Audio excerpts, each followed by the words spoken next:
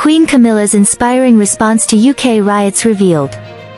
As the UK begins to recover from recent riots, the impact is still felt deeply, particularly in Liverpool where Spellow Library was destroyed by fire.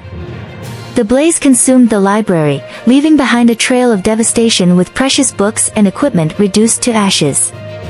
In the aftermath, a surge of support emerged to help restore the library's lost resources, with many authors contributing generously.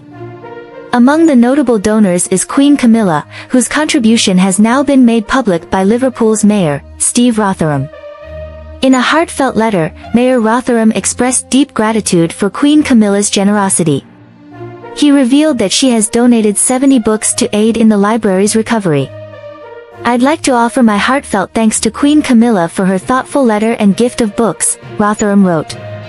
Her generosity provides a much-needed boost for the people of the city region during this challenging time. Queen Camilla's gift includes beloved children's classics such as The Tale of Peter Rabbit and The Tiger Who Came to Tea, alongside thought-provoking reads for adults like Lessons in Chemistry, A Gentleman in Moscow, and The Book Thief. Mayor Rotherham praised the Queen's gesture, describing it as a beacon of hope amidst the destruction. Her Majesty's gift, along with the support from hundreds of authors and thousands of others, reminds us that the good in this world far outweighs the bad, Rotherham noted. It strengthens our resolve to unite and rebuild in the wake of these tragic events.